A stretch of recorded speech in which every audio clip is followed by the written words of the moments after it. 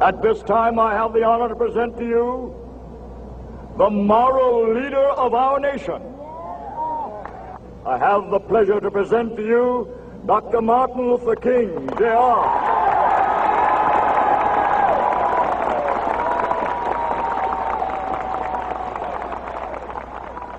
I am happy to join with you today in what will go down in history as the greatest demonstration for freedom in the history of our nation.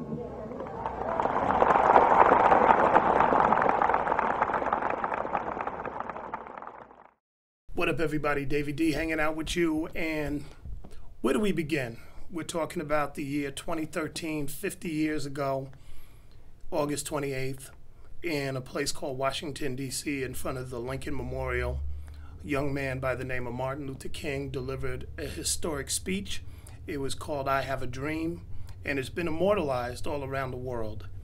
But behind every good speech, there's a whole set of circumstances that we need to understand. What led up to it? What made the speech be one that is, immortalized through time? What was the political backdrop? What was the social settings? All those sorts of stuff. And this gentleman here that's next to me, his name is Gary Younge. He's a well-known journalist, political analyst from London, Britain. You'll tell by his accent. Somebody who has done us the favor of chronicling all this information in this new book called The Speech, the story behind Martin Luther King's I Have a Dream speech. And it is chock full of information, so welcome to the show, Gary. How are you? Thanks very much. I'm great. Thanks for having me, Daryl. We were just joking before we came on air about that crazy interview that they did with Fox, and the guy was like, the lady was like, how do you as a Muslim write about Jesus? So, in that spirit, we have to go, how do you as a Briton write about Martin Luther King? Well, I mean, the thing is, Martin Luther King is kind of international property, in a serious way. I learned about that speech. I grew up in a town 30 miles north of London. Mm-hmm. My parents are from Barbados. They moved to England in 61. Right. So I was born in England. We studied that speech at school. High school when I was 13, 14. We watched it on TV. We talked about the conditions that produced it and all that stuff. I was about 13, 14 years old. That's a global speech.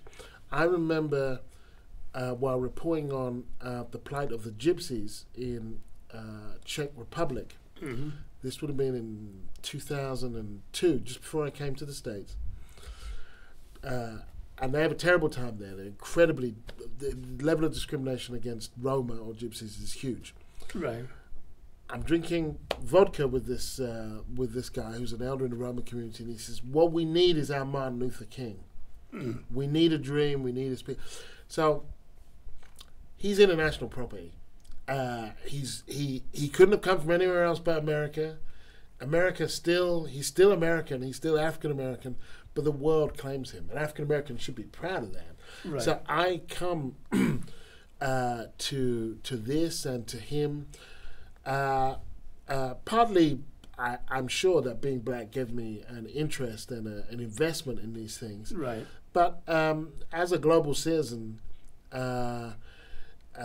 King is one of those things. I have a 6-year-old son, and I say it's yours, but you got to share it. Okay. King's yours, but you have to share him as well. Well, it's interesting. You mentioned something that might have gone over a lot of people's heads. You said that when you were coming up in school, you studied the speech and you studied the social conditions leading up to it. And many of the schools, including the ones I went to, and I went to good schools, they didn't do that. And increasingly so, we're having schools that are kind of like, they'll play the speech and call it a day. And they've kind of removed the politics behind, away from it. They've kind of commodified the speech. And it's used as a tool of convenience. So when we're fighting for social justice, well, Martin Luther King said, don't judge a man by his color of his skin and all that sort of stuff. But with that being said, I want to go back to what you really break out in the book, which is 1963. There's so much stuff going on, and I think people kind of forget what was leading up to the speech, what was happening right around the speech, and what took place afterwards. And so since this is like our 50th anniversary of the speech, let's set the mood. 1963. Well, I think an important place to start is globally.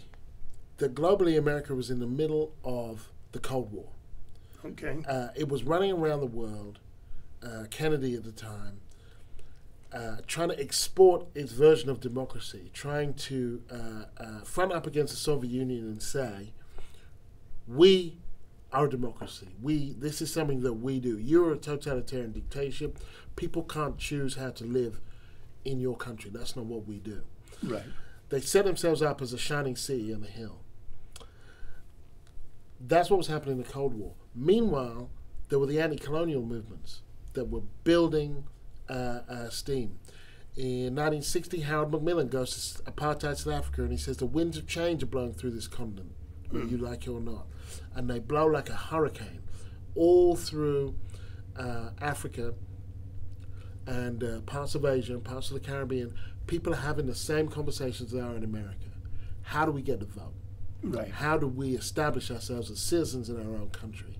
How do we get this oppression off our backs?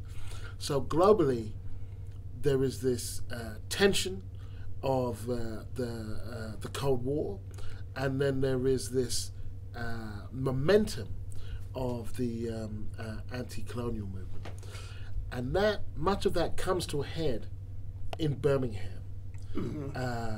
In Birmingham, Alabama, in the spring of '63, where King leads a march or demonstrations which are mostly of children as young as 6.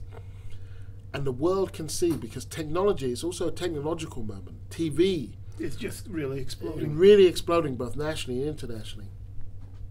And in Birmingham, people can see children being knocked off their feet by hoses. They can see they can see dogs being set on them.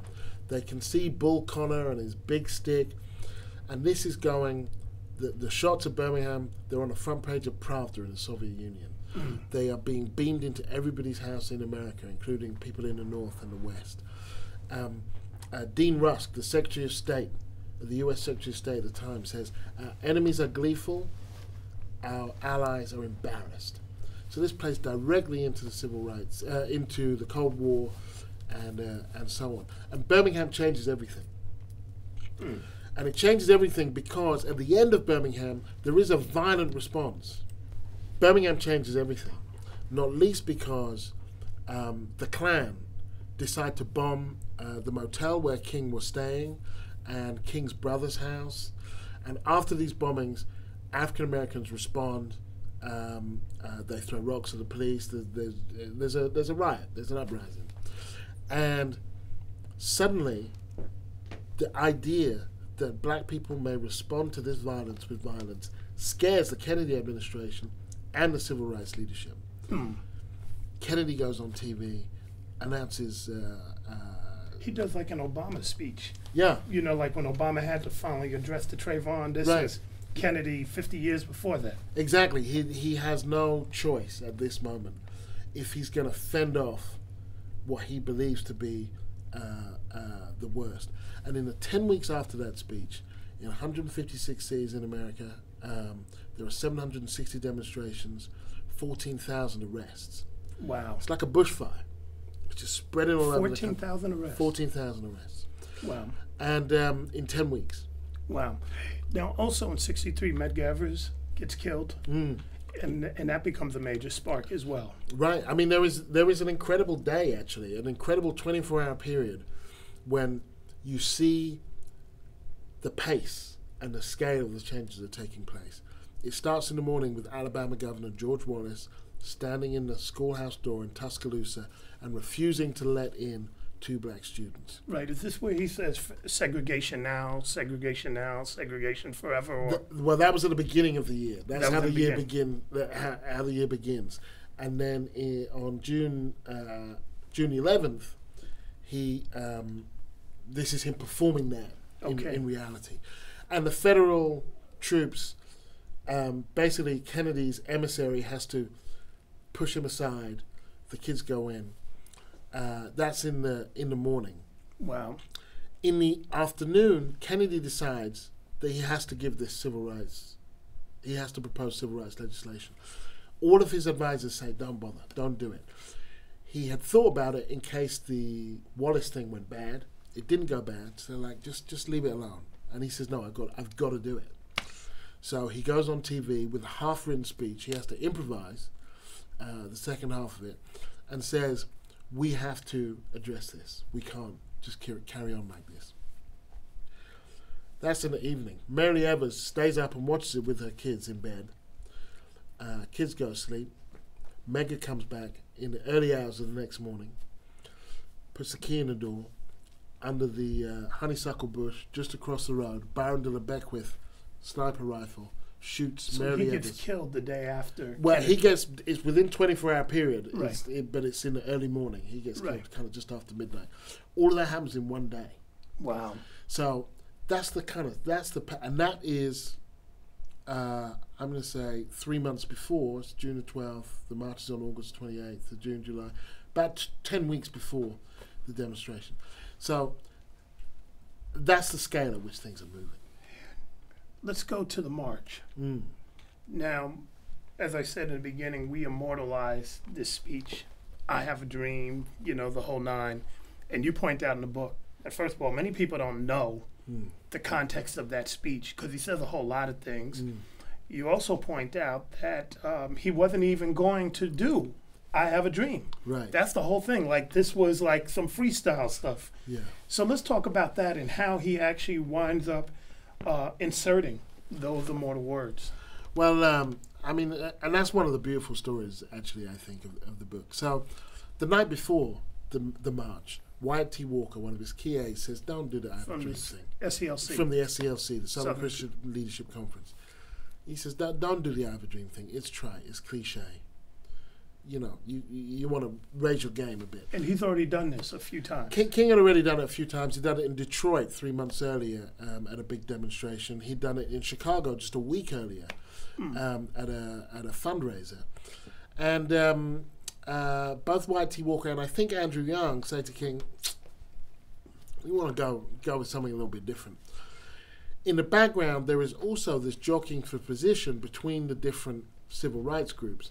And one of the issues becomes, when is King going to speak? Because many of them see him as a dilettante. Right. So the question is, when is King going to speak? And how long is he going to speak? They don't want him to be a keynote speaker, so they don't want him to go at the end. And then Bayard Rustin, who organizes the march, says, which one of you want to follow him? And then they all step back, because no one wants to follow King, right? Right. It's like, and we often forget about Bayard Rustin.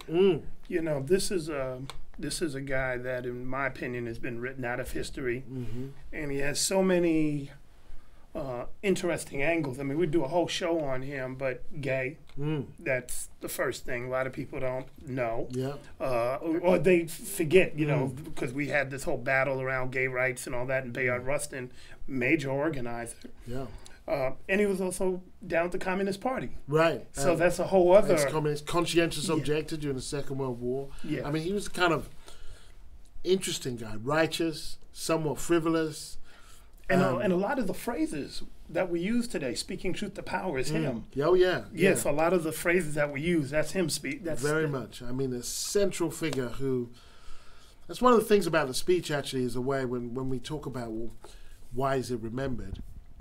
The history doesn't just go through and decide, well, what's the best speech? Who is the best organizer? It actually selects these things with great prejudice. So Rustin says, who's going to follow him? Nobody wants to follow King. So then the question becomes how long he's going to speak. And Roy Wilkins, the head of the NAACP, says, I will cut your mic off if you go over the 5-minute limit that we all have. He tells Dr. King this? I will cut his mic off. Wow. So they was regulating on King like that. Oh, yeah. Yeah. And King, the night before, was very upset. Why, why the hostility? Was King like some sort of, was he some egotistical cat or? Well, I mean, he had an ego like the rest of them. He wasn't particularly egomaniacal, but there was a resentment because, first of all, King, even though by that stage he was in his 30s, he represented a new generation of activism. Wilkins and those, their sense of activism was go through the courts, go through the legislators. King was had taken the direct action to a new level. Okay. And where he went, the cameras followed, and they resented that too. I mean, they wanted it, they needed it, but they also resented it. And this was a big day. This was the biggest of days. All the networks were going to cover this in a way that they hadn't even been able to maybe 2 or 3 years before. International coverage. James Farmer, who did not attend the march because he was in jail in Louisiana, he said to me that was the biggest mistake he ever made, was not attending. I spoke to him shortly before he died, and he said the biggest mistake he made was not bailing himself out of jail and speaking at the march, because that was his chance for a global audience. And we should also remind people, and if you're just tuning in on radio or watching on TV, we're talking with author Gary Younge about his new book, The Speech, the Story Behind Martin Luther King's I Have a Dream speech. We should also remind folks there were several marches on Washington prior to that, but this was the big one. I think people also forget that folks had done this before, but never to this scale. Never to this scale. And actually, A. Philip Randolph, who was the brains behind the march, in a way, Bayard Rustin was a muscle. He was the organizational muscle, but it was A. Philip Randolph's idea. He had called for a march in 1941 to integrate the military economy, and he'd called it off when FDR had acceded to all of his demands. Okay. But so King goes into his room that night thinking, I've only got 5 minutes. What am I going to do? And he's got 2 metaphors. One is the dream thing, which they told him some not key to do. people have said don't do. One is the this thing about America having passed a bad check to the Negro, that they promised them equality and it hasn't happened. So this is the famous speech, and if we're on radio, we'll play it, where he's talking about you cast a bad check, insufficient funds. Yes. That's the thing that a lot of people forget about. Right, exactly. And it's not known as the bad check speech. I mean, it could be, but it's not. And therein lies the story. So he sends the speech off to be typed up, 4 o'clock in the morning. He goes to bed. I Have a Dream is definitely not in the speech. The guy who wrote the draft, Clarence Jones, says that he knows that King, it was not in his mind to do that at the time. The next day they go and they're visiting senators. They go to Capitol Hill. There's an interesting bit in the morning where the march is supposed to start at maybe 10 or 11. I can't remember which one. But people just get restless and they start early. And the leaders are in these limousines coming away from Congress, and they get stuck because the march has already started. And they say, we're supposed to be leading them. So they have to jump out the limousines and they run to catch up with the march, which is kind of symbolically nice. King is bothering away at this speech all the way through the day. He's crossing things out, he's putting things in between kind of marching, talking to congressmen, and so on. He gets to the podium. And what was the purpose of the march? Was it for jobs? Jobs and freedom. Jobs and freedom. It started off as just jobs, and then after Birmingham, it became jobs and freedom. They had to incorporate civil rights. Right, into that. and this, of course, knowing that Medgar Evers had been killed and all that, so everything is ratcheted up. Yeah, so by the end of spring, the civil rights component is central to it. He gets to the podium. He's the 16th speaker that day. All that's left after him, I think, is the benediction and something else. Now before we even get to this, the thing that also caught me, because in this book there's so many jewels. You talk about the fact that the press, and I think it's important that we kind of know this because they do this to this day, had in 1963 were running around going, there's nobody here. So they were already trying to undercount who was going to come. And you talk about how they were badgering Bayard Rustin as to where's all the people, and they thought that nobody was going to show up. That's right. On the morning of the march, there's this, what ends up being a funny moment because Bayard Rustin is such a kind of theatrical and brilliant character, where Rustin goes out for a walk on the Washington Mall and there's nobody there. I mean, and there shouldn't be anyone there, really, but there are reporters there, and they're saying to him, what's this going to mean? What if nobody shows up? Maybe nobody's going to come. They had kind of pitched it at 100,000 people is what they hoped for. And they're saying to him, they're assuming failure in their questions. Right. And they want him to respond to that. And Rustin takes out a piece of paper and a pocket watch. And he looks at the paper and he looks at the watch and he says, "Gentlemen, everything is right on schedule." And he puts them back. And later it transpires that piece of paper is completely blank. Mm-hmm. They felt that they were secure and that they knew from the people who'd signed up for buses and things how many people would come. But anybody who's organized anything like a demonstration or a meeting knows that you never really know until they show up. Right. So, yes, the press was very, very eager to discount the march and very eager to assume that there would be violence. Right.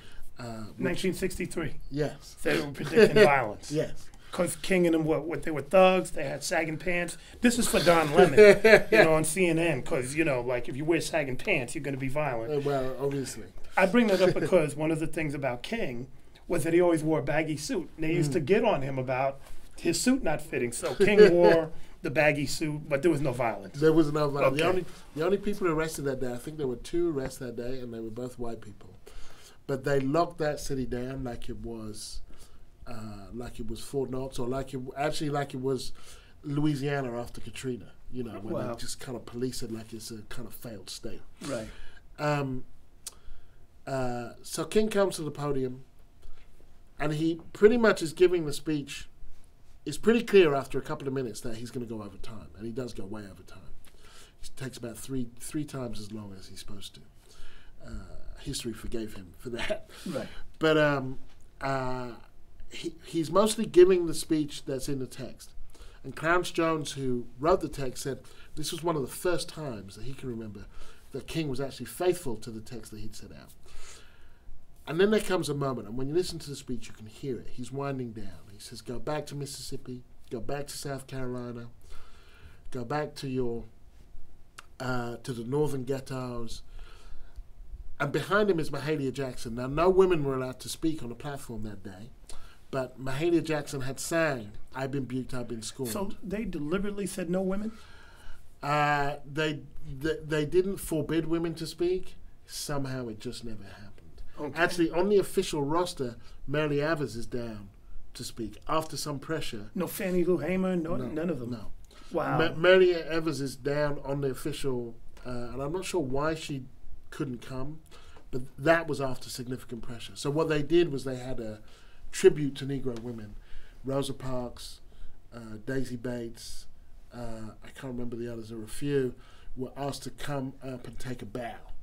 They didn't say anything. No Destiny Nash and none of them people. I mean, not Diane Nash. Diane Nash. Diane Nash actually, I spoke to her about it. Diane Nash, freedom rider organizer. Freedom rider. She did not go to the march because she was burnt out. She was like, this is a good time. Her and James Bevel, her partner, decided that they would organize for people to go, and then they would stay at home. So Mahalia Jackson is sitting behind him, and when he's winding down, she was at a demonstration in Detroit where he used the dream sequence, and she says, "Tell him about the dream, man. Tell him about the dream." So if we listen real carefully on some of the recordings, we'll hear her go, "Tell him about the dream." I have never actually heard her say that. Okay. Clarence Jones, so I've never heard that. It doesn't come through on the recordings. Okay. Clarence Jones heard her. Right. Edward Kennedy heard her. A few other people heard her. And Jones says King must have heard her because she was closer to King than she was to him. Right. And King and Jackson had this very intimate relationship because she was his favorite gospel singer, and he would call her whenever he was down for some gospel therapy. Right. And she would sing to him. But it doesn't appear that he hears her this time. And so he carries on. Go back to your northern ghettos and know that somehow this will be cured. And this is all in the speech. Yeah. Excuse me. And then she shouts again. And then in Clarence Jones's words, King put the text to the left. And in his demeanor, he changes from a lecturer to a preacher. And Jones turns to the person sitting next to him and says, "These people don't know it, but they're about to go to church." Wow. The dream starts. We're going to take a break, play a little bit of the speech, let him get a drink of water, and we're going to come back and conclude. 50 years ago, a great American in whose symbolic shadow we stand today signed the Emancipation Proclamation. This momentous decree came as a great beacon light of hope to millions of Negro slaves who had been seared in the flames of withering injustice.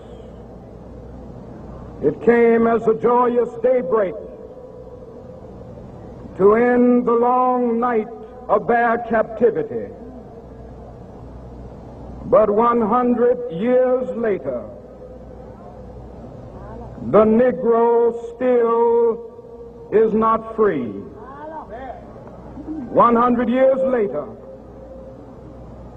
the life of the Negro is still sadly crippled by the manacles of segregation and the chains of discrimination. 100 years later, the Negro lives on a lonely island of poverty in the midst of a vast ocean of material prosperity. 100 years later, the Negro is still languished in the corners of American society and finds himself in exile in his own land. And so we've come here today to dramatize a shameful condition. In a sense, we've come to our nation's capital to cash a check. When the architects of our republic wrote the magnificent words of the Constitution and the Declaration of Independence, they were signing a promissory note to which every American was to fall heir. This note was a promise that all men, yes, black men as well as white men, would be guaranteed the unalienable rights of life, liberty, and the pursuit of happiness.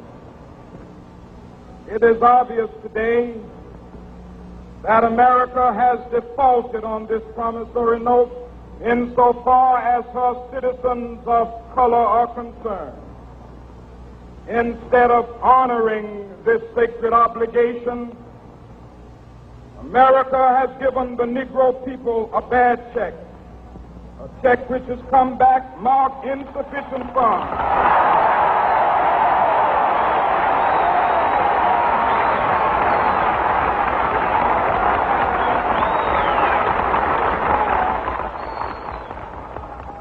But we refuse to believe that the Bank of Justice is bankrupt. We refuse to believe that there are insufficient funds in the great vaults of opportunity of this nation. So we've come to cash this check, a check that will give us upon demand the riches of freedom and the security of justice.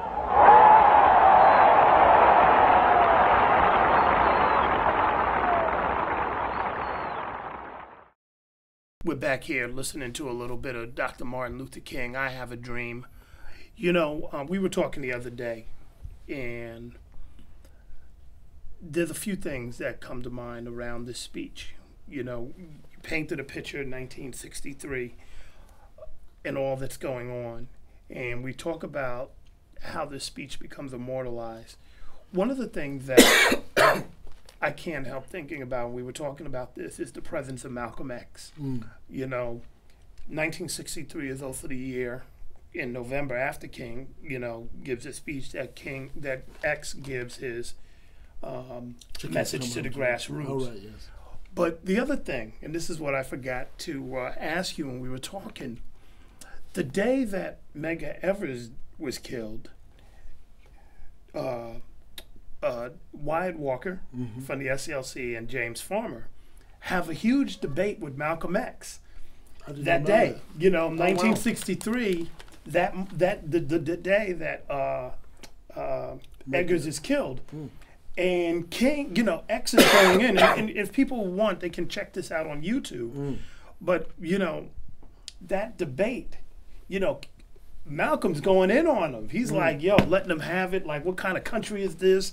We can't be doing this. And he's smashing on him about the upcoming march. And I bring this up to ask, did the presence of Malcolm, you know, move them in a particular direction? Did they have to be aware of, you know, where he and people who are thinking like him were coming from? Because I'm not sure if it was you, but from what I was, you know, there was control of that mic. Like, I think you said that if anybody came up there and said anything Malcolm X like, they were going to turn on a song. Can you talk a little bit about this? Well, right. The big fear that the state had was that there would be violence. Right. And so one of the things they did, unbeknownst to the march organizers, was have a switch on the mic, a kill switch. Now, who's they? The government. The government did? No. Like Kennedy and company? Yeah, I can't remember which department of the government, but they had a kill switch. I mean, this is known now. Right. It's not I'm not just making it up, is what I mean. Right. And the idea was that if anybody said anything insurrectionary from the podium, they would kill the mic, and they had a copy of Mahalia Jackson singing "He's Got the Whole World in His Hands," ready to go. No way. And they were going to play Mahalia Jackson. So the government did this and didn't even let the march organizers know this. So they, so they had a kill switch there. Wow. But Malcolm X was always there in the wings. He's always there in the wings. And when he's not there, sometimes he's there physically. I mean, around that march, he's in D.C., roaming around the... So King is there. I mean, Malcolm is in D.C. the day of the march. He's in D.C., but he doesn't go to the march. Right. But he's in the foyer of the hotel, kind of holding court, calling it a picnic. Kind of, you know, he was ridiculing people. But then he goes to Ossie Davis's room, that night, Ossie Davis, who organized the celebrity contingent that came to the march, right? And he goes to Ossie Davis's room and he just says, "Look, I'm here if you need me. If anything happens and you need me for anything, I am here. There's the things that I say to the press, and there's the things that." There's my public position, but if you need me, this is the night before, I am here. Meaning like the fruits of Islam and all that, if they need protection and that whole thing. If they need someone to... Malcolm X was strategically savvy, and he understood that even though a multiracial march on Washington or in Washington was not the way he would go, that it would set the cause back if it was seen to be a failure. Right. And the nation was, if nothing else, an extremely disciplined outfit. I mean, the one thing that the nation, for all of its talk of Nation of Islam, for all of the ways in which Malcolm was attached to the notion of violence as opposed to non-violence, the nation has never been associated with violence, apart from in internecine struggles with its own members. Right. I mean, you can't point to a kind of single thing that the nation has done that's been particularly violent. They're a highly disciplined group of, cadre of people. So he's saying to Ossie Davis, basically, we need this to be a success. Right. It's not going to help me if this fails. It's not going to help us if this fails. And then maybe he can, if things did kick off, maybe Malcolm X could have come and he could have appealed to the crowd in a way that King did not appeal to the crowd. But all through that year, there was a meeting, I think sometime earlier in '63, where King is speaking in Harlem, and the crowd, bits of the crowd start heckling him and shouting, "We want Malcolm." Right. In John Lewis's autobiography, he talks about how Malcolm X was becoming more and more popular. So he was a threat to the civil rights movement because it meant that, particularly their appeal to nonviolence, right, that his appeal, and even Rosa Parks said, "I'm much more of a Malcolm X kind of gal than a Martin Luther King." Well, it's interesting because, you know, we know the message to the grassroots, and he goes in hard on that march. But also that conversation they have the day that Medgar Evers dies, he's slanging them. You know, if this was a rap battle, King is letting both of them, you know, have it. But the thing that also I remember, and also you find this on YouTube, you talked about the celebrity contingent, is there's a round table with Marlon Brando, Charleston Heston, Sidney Poitier, Harry Belafonte. And seeing all those guys sit in this round table and talk about the march is just incredible. Like I often like to tell people, if you want to see like Harry Belafonte, like when he's at his prime, like listen to him talk, and he's using words like white supremacy and pushing it back. And Marlon Brando is smashing hard about what type of governments we need to have, and even Charleston Heston is rolling pretty deep. So just the level of political awareness is you know, just unbelievable. And when I'm looking at your book and then I'm looking at these speeches, I'm like, man, this is a time for the ages. Yeah, no, it's a very it's a crucial and pivotal time in American politics, and Kennedy's advisors are saying this has not been worse since the Civil War. That's how pivotal it is. Right. Like, you know, either we keep it together or we don't. Right. And that's what's at stake. And I mean, what's interesting looking at things like Birmingham, like Wallace standing in the schoolhouse door, is that fundamental questions of power are raised. Right. Who has it? Who wants it? Who needs it? Who has power but no influence? Who has influence but no power? Right. And I think it's Hannah Arendt who I quote in the book as saying, revolutionaries, she says, the revolutionaries aren't people who take power, they're people who find it lying in the street and know when to pick it up. And that's what you have in that moment in 63. Is it federal? Is it state? Is it local? Is it black? Is it white? Right. Is it the civil rights movement? Is it the base? Is it the leadership? Is it Kennedy? Is it the Southern Democrats? It's all up for grabs.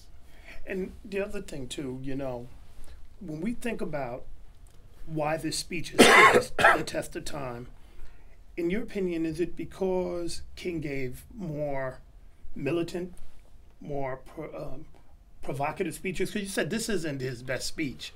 It's the one that we remember him best by, but you know, when he's challenging the Vietnam War, my favorite speech from him is the speech that he gives to radio and television announcers about the role of media. You know, the turning a brotherhood, a neighborhood into a brotherhood. You know, he's much more, you know, I'm black and I'm proud, kind of moving in another direction. So it seems like, you know, if you look at King after 63 versus then, it's better to highlight that. Or is it because of the Malcolm situation? Like, we better remember King and kind of forget about message to the grassroots. No, I think it's the first. I think it's the first one. I think that there are two things going on. The first is that this is the last, getting rid of codified segregation, not racism, but codified segregation, the signs, is the last great moral act that America has achieved. Right. I can't think of a major moral achievement that this country has made since then. And this is the most eloquent articulation of that demand. So there is that. But history doesn't just choose the best ones. It has to be in some way convenient. Now, you can't remember, between 63 and 68, the speech is very rarely referred to, actually. And Really? then King is assassinated. So during so when he's alive, that's not really, that speech ain't the bar setter. No, and I haven't met anybody who knew him, who was involved in the civil rights movement, who thought at the time that was going to be the speech for the ages. I asked them all, did you think we'd still be talking about this speech in 50 years' time? And they're like, no. I mean, it was a good speech, but he always did good speeches. And wow. No, it wasn't, you know, they're not saying it wasn't good. They were saying we didn't realize that it was anything special until much later. What happens after 68? Or between 63 and 68, Civil Rights Act is passed, the Voting Rights Act is passed. King starts talking about poverty, about class, and he starts talking about the Vietnam War. He calls America the greatest purveyor of violence in the world. And then he is assassinated. And he's not very popular then. And he's not very popular when he's assassinated. By 66, is twice as many people, Americans, disapprove of him as approve. And if you think that that's not weighted for race, then that's basically 89% of white people don't like him. I remember I was talking with Jeremiah Wright, who's around obviously at that time, and he was saying, amongst the churches, that he had lost significant popularity. Like many people who are claiming that they love King, by the time he was dead, especially after he gave that speech, it was like, nah, we're not real. That's not the guy anymore. They weren't. They were upset with him. Exactly. So then there's a question of how you remember him once he's dead. Well, you can't remember him as the man who spoke out against America's violent foreign policy, because it still has a violent foreign policy. Right. You can't remember him as the guy who called for government intervention to help the poor and for class politics to force a reckoning with issues of poverty, because that still hasn't happened. But you can remember him as a man who spoke out against the one thing that the country did, and who did it on that day. And even if most white people in particular, did not support the end of segregation in that way at that time, they thought everything was going too fast and so on and so forth. Nonetheless, once it had gone, they came to support him in the same way that white South Africans came to support Mandela. Right. Because they had no choice, and the world that they feared was actually better than the one that they came from. Right. And so it's the most convenient way to remember King, and there is something in that speech for everybody. Yeah. It's a dream rooted in the American dream. He's standing at the foot of the Lincoln Memorial. He talks about the founding fathers. It's delivered in a black vernacular. It's a Baptist. And he also delivery. Reminds you that it's the 100th anniversary of the Emancipation Proclamation. Right. He calls America out on its racism. You can take any bit of that speech, and you can be Glenn Beck, as Glenn Beck did, and you can hold a rally on the anniversary of the speech and say that cloak yourself in King. You can be Barack Obama. Ronald Reagan. You can be Ronald Reagan. You can be Barack Obama, who takes the Democratic nomination on the 45th anniversary of the speech, but then doesn't mention King by name. Yeah. In a sense, the breadth of its appeal, and this comes back to your first question, in a way, or one of your first questions, the breadth of the appeal, in a sense, is undermined by a lack of depth, if you like. That it's not that it's a shallow speech, but that it's a speech that appeals to everybody, or by casting his net wide, he doesn't cast it as deep. And so anybody can take anything that they want from that speech, right, and say, and then cloak themselves in King's memory.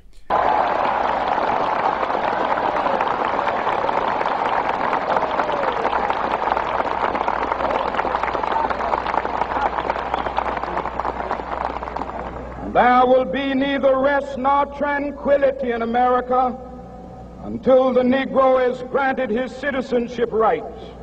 The whirlwinds of revolt will continue to shake the foundations of our nation until the bright day of justice emerges. But that is something that I must say to my people who stand on the warm threshold which leads into the palace of justice. In the process of gaining our rightful place, we must not be guilty of wrongful deeds. Let us not seek to satisfy our thirst for freedom by drinking from the cup of bitterness and hatred.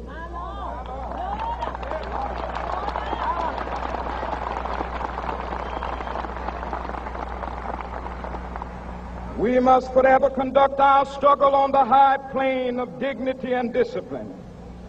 We must not allow our creative protests to degenerate into physical violence. Again and again, we must rise to the majestic heights of meeting physical force with soul force. The marvelous new militancy which has engulfed the Negro community must not lead us to a distrust of all white people. For many of our white brothers, as evidenced by their presence here today, have come to realize that their destiny is tied up with our destiny.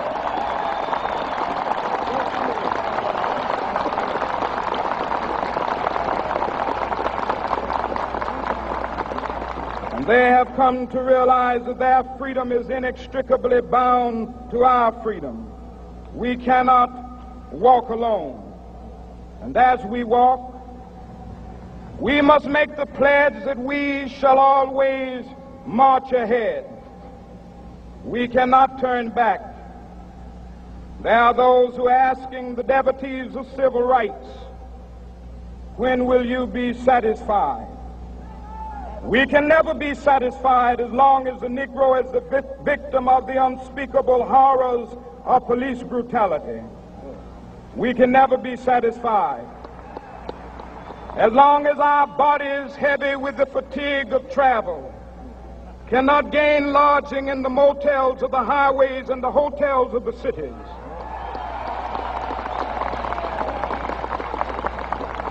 We cannot be satisfied as long as the Negro's basic mobility is from a smaller ghetto to a larger one.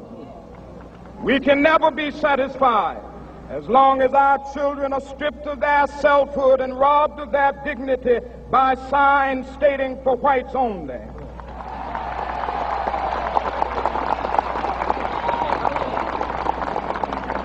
We cannot be satisfied as long as a Negro in Mississippi cannot vote and a Negro in New York believes he has nothing for which to vote.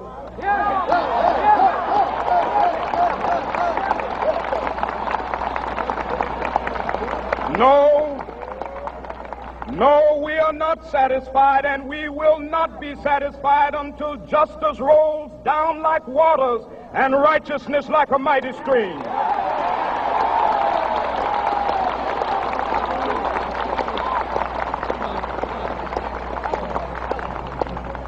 I am not unmindful that some of you have come here out of great trials and tribulations.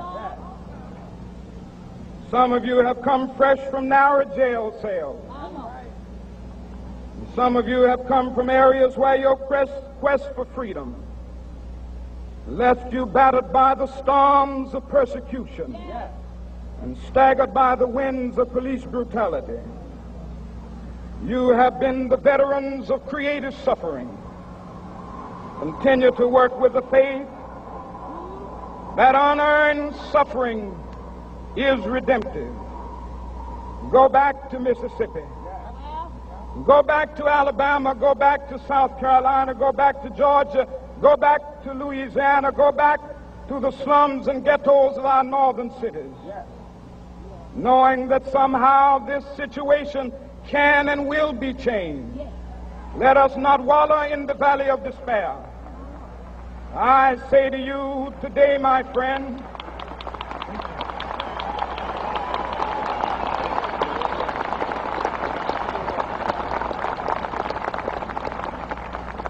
so even though we face the difficulties of today and tomorrow, I still have a dream. It is a dream deeply rooted in the American dream. I have a dream that one day this nation will rise up and live out the true meaning of its creed.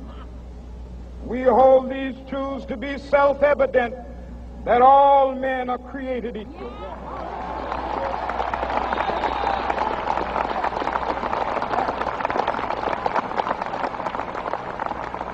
I have a dream that one day on the red hills of Georgia, the sons of former slaves and the sons of former slave owners will be able to sit down together at the table of brotherhood. I have a dream that one day, even the state of Mississippi, a state sweltering with the heat of injustice, sweltering with the heat of oppression, will be transformed into an oasis of freedom and justice. I have a dream that my 4 little children will one day live in a nation where they will not be judged by the color of their skin, but by the content of their character. I have a dream today.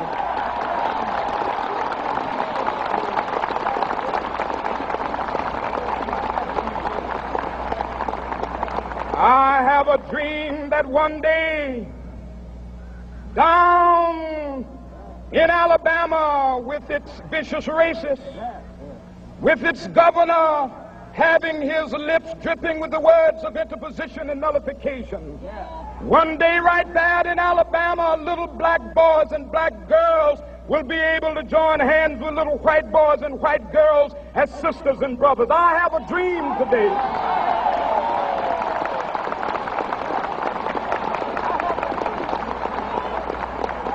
I have a dream that one day every valley shall be exalted, and every hill and mountain shall be made low. The rough places will be made plain, and the crooked places will be made straight. And the glory of the Lord shall be revealed, and all flesh shall see it together.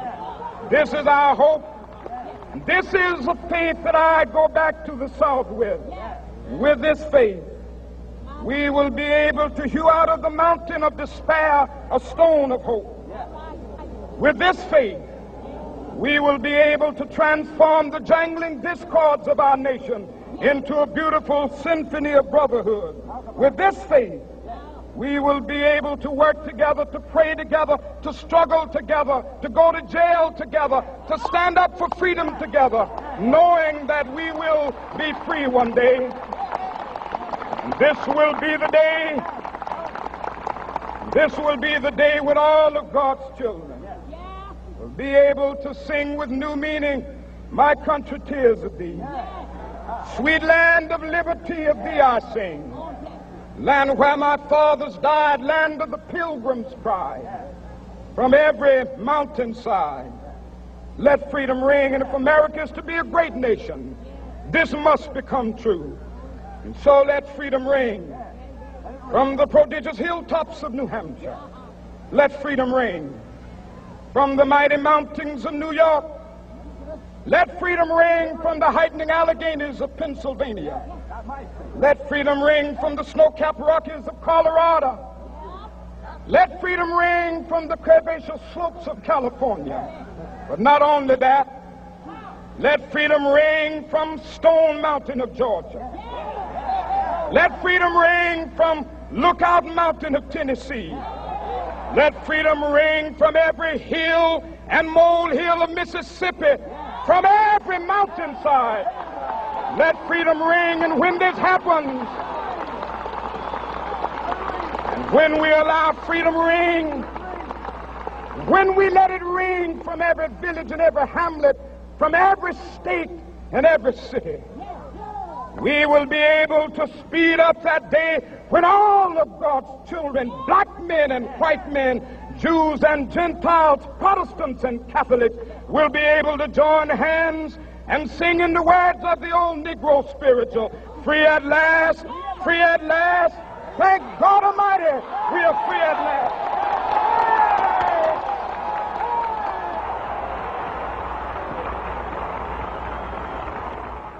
The name of the book is The Speech, the story behind Dr. Martin Luther King's I Have a Dream speech. The author is Gary Younge. I want to thank you for being on here. One last thing, briefly. How much did hip-hop and the fact that so many of us coming up in the 80s and in the 70s would play King over rap beats for such a long time, King and X are often played and often sampled. Did that help keep and immortalize that alive? Well, even with house, because you're in Chicago, King's speeches are often played behind house beaches. I mean, here's house beats. and I wouldn't be able to answer that specifically, but here's what I can say is that it would have been much more convenient for America to forget King. And so remembering him to the extent that we do, in 1999, only Mother Teresa was a more popular person from the last century than King. Wow. That was not obvious in '68, and that doesn't happen by accident. countries like America don't decide to remember black radicals because they decide to love them. Yeah. And so every effort, with Stevie Wonder, Happy Birthday, or the federal holiday, or the rap beats, every little thing, every teacher who insisted on it being in their curriculum has kept it going. Well, And it's kept it going until it's got to a point where the country, there's a critical mass of people in the country who are comfortable, sufficiently comfortable with the memory. But it doesn't happen by accident. If it did, there'd be statues to black people all over the place, and there aren't. That's real talk. The speech, as we remember the 50th anniversary, Dr. King, the 150th anniversary of the Emancipation Proclamation, the 40th anniversary of hip-hop. Many people have forgotten that, you know, and we're the generation that comes after the civil rights generation, so that's something to mark.